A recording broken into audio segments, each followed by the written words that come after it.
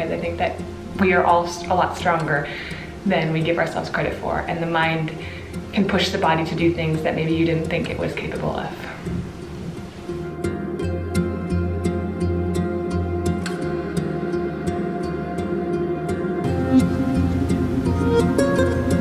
Okay, that time was the closest time I came to falling on my face. And this is exactly how our bodies are designed to become stronger and to adapt, is in these short but intense circumstances. Hey guys, welcome back to another challenge video. I'm on a roll with these things. This is like number 4 or 5 of these challenge things.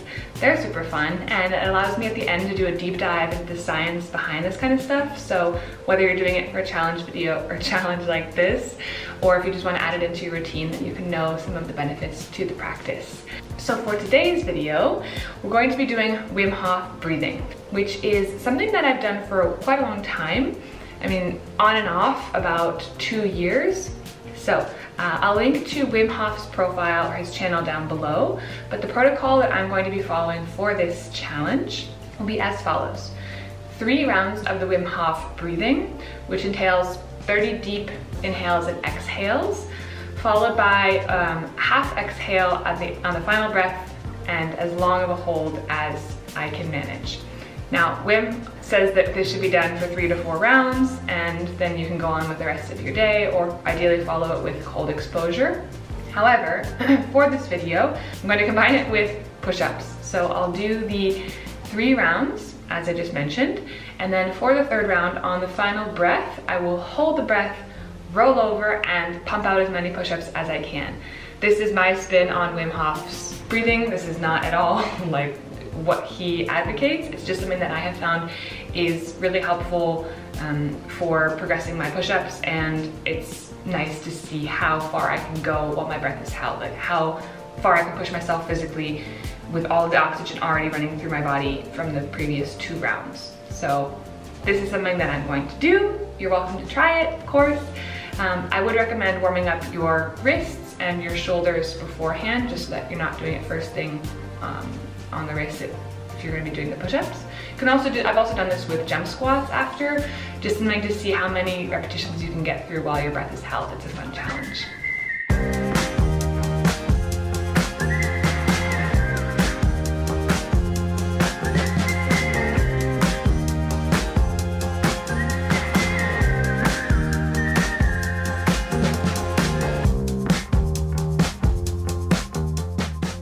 So, 27 for day 1. I'm going to try to get more throughout the challenge.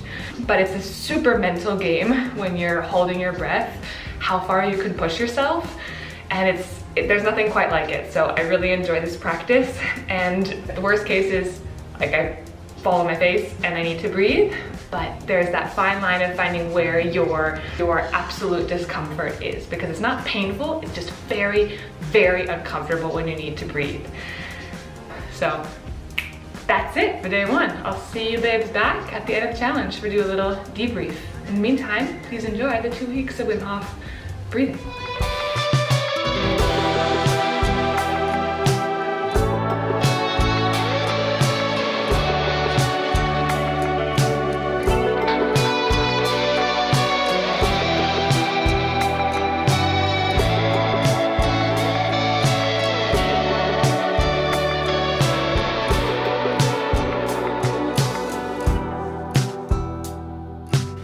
You know, I just have to say, one thing that's really great about this, when you're holding your breath and trying to get as many push-ups as you can, I do this mental mind thing where I say, okay, just do 3 more.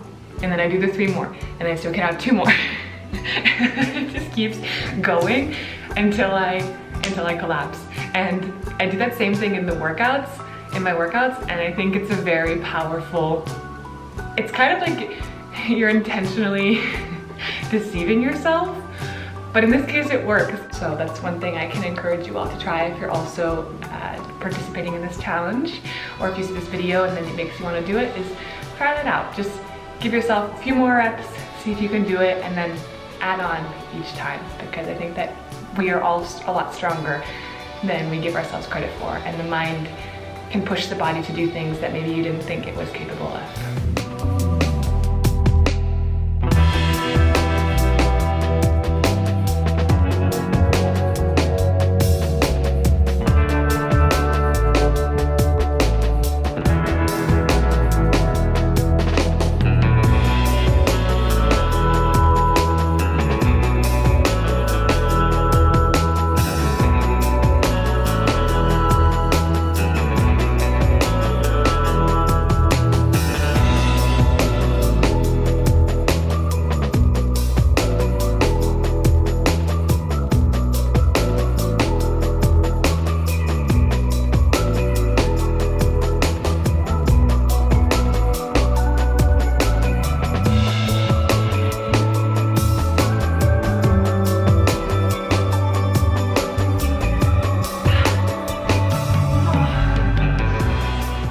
That time was the closest time I came to falling on my face. In my mind I said do 16 and then I pushed myself to go to 27 and I really almost collapsed on those last two, but I did it.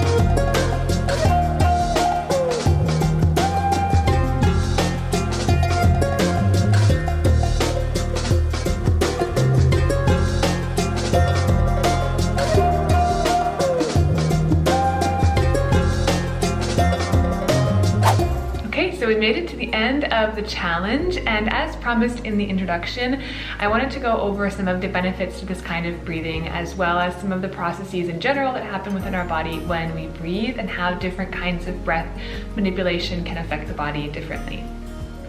So starting on a broad macro level and then working our way down into some of the specifics of how Wim Hof's breathing can influence the body.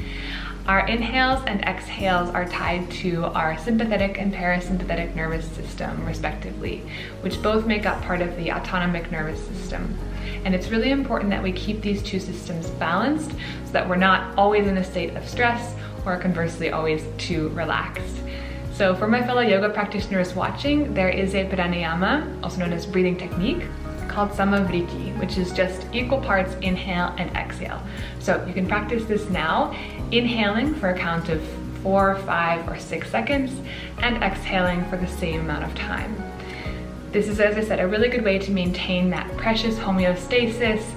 And unfortunately, nowadays, most people tend to isolate their breathing to just their chest, which can prompt a stressful response from the system and lead you more into the fight or flight response. So it's even more important that we balance that with some parasympathetic activities so that homeostasis is maintained. So how does this connect back to the challenge, back to Wim Hof's style of breathing? Well, as I mentioned in the introduction, his prescription is 30 deep inhales and exhales, followed by a breath retention. Now, this style of breathing is very stressful, it's not relaxed, and it's forced. And these 30 deep inhales and exhales cause the blood pH to increase, to become more alkaline, which means that the breath hold at the end is actually easier because our CO2 levels are decreased, meaning that you can hold your breath a lot longer than you normally would. Because it's the carbon dioxide in our body, when the carbon dioxide levels increase and the blood becomes more basic, that forces you to have that urge to breathe. So this is a really nice way to test or to train yourself to be able to hold your breath longer, because you're giving your body all the tools that it needs to be able to do so by increasing the pH levels of the blood. So breaking that down a little bit, as I mentioned, there's a really delicate balance at play between the parasympathetic and the sympathetic nervous system. And you can think of the same type of balance being present between oxygen and carbon dioxide within the body when we breathe. Now, if this all sounds like way too scientific and really nerdy for you, I'll go ahead and leave the papers down below that I read to research for this video if you want to go into more depth. But just taking a little superficial look at it, when we breathe in, when we inhale, oxygen goes from the outside into our lungs and then is transported into the blood. Now, in order for it to be released from the blood into the cells to be converted into energy, it needs carbon dioxide as a catalyst for that release. So when we inhale and then hold the breath, if we're not moving or if our carbon dioxide levels are decreased, you don't have that catalyst present to be able to release the oxygen from the blood into the cells for use. Which is nice because if you're not doing anything, as Wim advocates, if you're just doing this laying down, then you don't really need the energy in the cells to move, and you can hold the breath for a lot longer than you would in other circumstances without having done the 30 breaths beforehand. Okay, so you may be thinking, cool, thanks for the little mini biology lesson, Allie, that's great. Now, why would I care to even do this? Like, why would anyone subject themselves to doing this kind of challenge on a regular basis? Well, dear friend, I'm so glad that you asked because there are 4 main benefits that I like to highlight. The first is that breath retention of any kind, whether it's preceded by 30 deep breaths, as Wim Hof advocates, or just holding your breath normally, is tied to an increase in the hormone HGH, which is known as human growth hormone, which is a polypeptide, fancy way of saying a chain of amino acids, which is essential, necessary for muscle growth and repair after resistance training.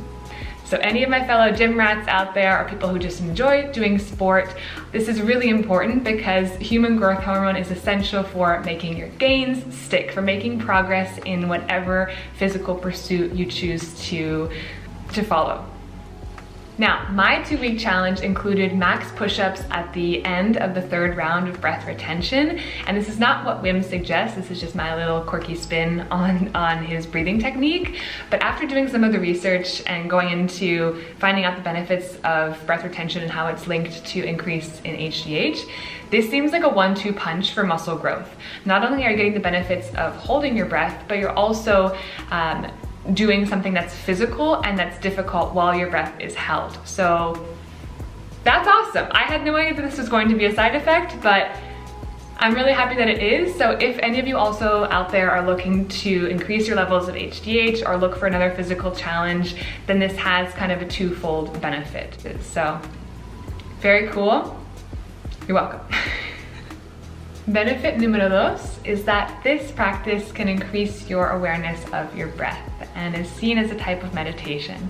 So as I mentioned earlier, unfortunately many of us now concentrate our breathing to our chest, which is a very shallow and superficial type of breathing, which can have many negative effects on the body.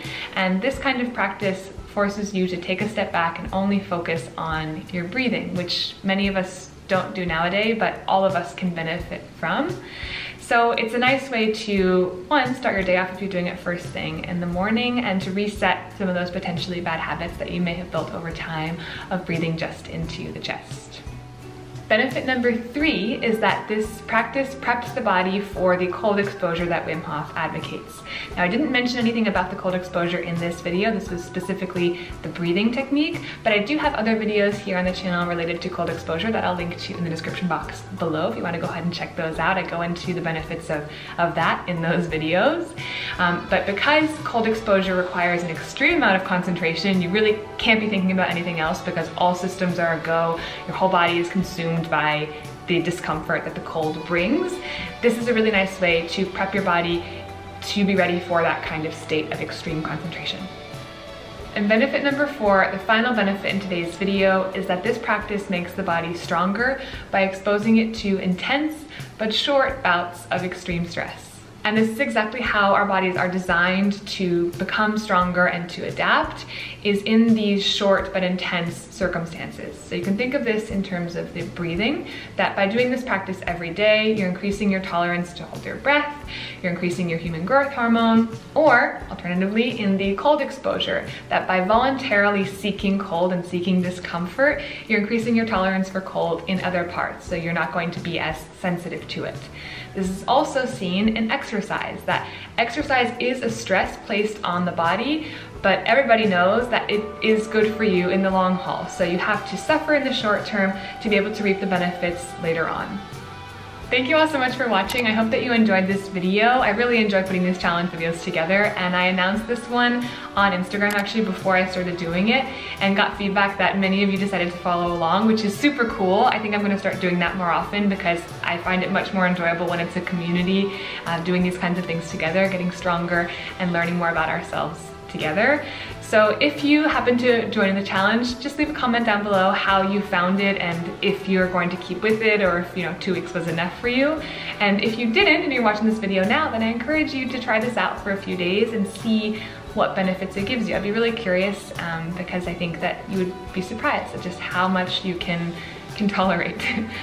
And with that, wishing you a great rest of your day. Make sure that you have some time today to breathe deep and just center and take time for yourself. And I'll see you back here in my next video. Take care, guys. Ciao.